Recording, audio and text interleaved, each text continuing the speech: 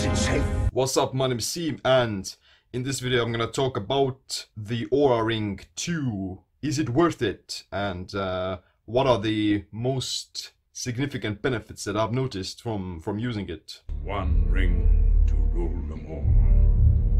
One ring to find them. One ring to bring them all.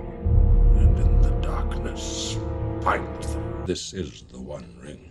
Okay, for those of you who haven't heard of it, then the OURA Ring is this cutting-edge sleep tracking device that is gonna measure how much time do you spend in different sleep stages. So this is the first generation ring that's been out for a few years. As you can see, it's quite hefty and looks pretty cool.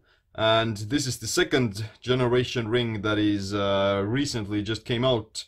And as you can see, it's much smaller, and you can feel the weight difference as well. And this is the black one. This is a prototype that I got to use before the actual release. But essentially, I've been using this one for over a year, and I must say that it is indeed one of those things that I find incredibly invaluable, because it's gonna tell you exactly like how much time do you spend in different sleep stages, how fast have you recovered from the previous night, what's your heart rate during the night, what's your core temperature, what's your heart rate variability, how fast do you fall asleep, how efficient was it. And it's like a magic device in terms of actually getting some quantifiable data about what you do during the night, how many times do you wake up, and things like that. It's quite cool. This is something that you wouldn't be able to get based on your intuition of, oh, I feel that I've slept pretty good tonight, but in reality, when you look at the data, then you might have, woken up 5 times and you barely got any REM sleep. Technology is very useful in actually gaining some insight into what your, human mind can't actually perceive quantifiably. So in my opinion, like, you should, if you want to optimize your sleep and take it to the next level, to be really healthy in the long term, then you want to have something that is going to tell you what's your progress like, or what's your actual status in terms of your sleep.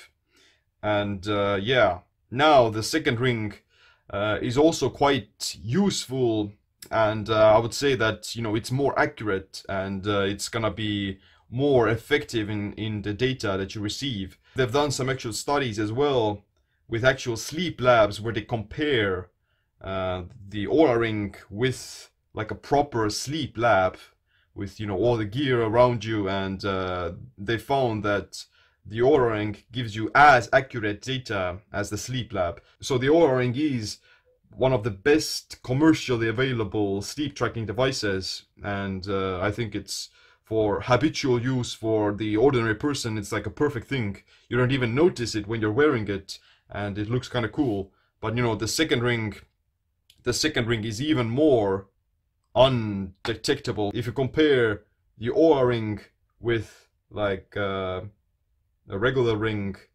then you barely notice the difference. This is like the actual One Ring. Yeah, I got it. But yeah, if you were to use it, then yeah, it's perfectly similar. Biggest mover of sleep as far as getting healthy and better sleep is consistency.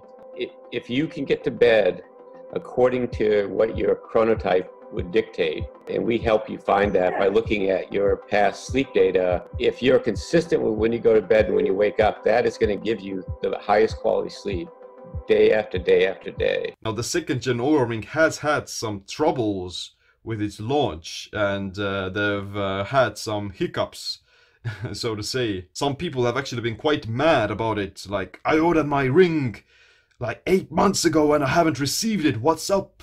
The ring must be destroyed. And yeah, the truth is that they've been quite slow with shipping out the pre-orders and things like that, and there's been quite a long waiting time for them. But part of it has to do with probably the huge demand for these things, because OURA has become quite popular over the past few years, and I think like they simply weren't ready for such a influx of new people wanting to get their hands on this thing. And of course, people like Prince Harry using the Oura ring aren't making it any better. They're only gonna popularize it even further.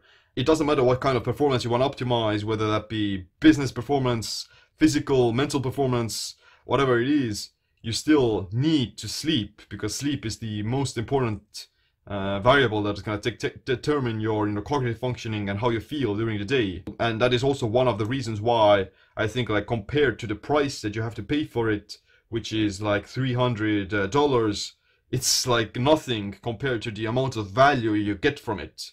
Like, I would love to pay for like 10 times more for this thing, because I think like it is worth it. I will take the ring to Mordor. So in terms of like the batteries, then this is the old one, this is the new one. As you can see, it's again much smaller, much more compacted, and more energy efficient.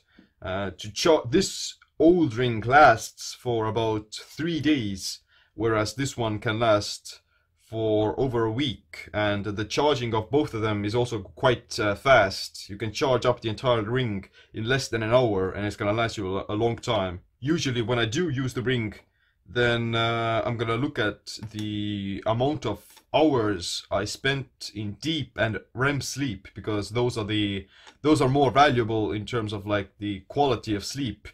And yeah, that's a good indicator of how well I slept and how prepared I am for the coming day.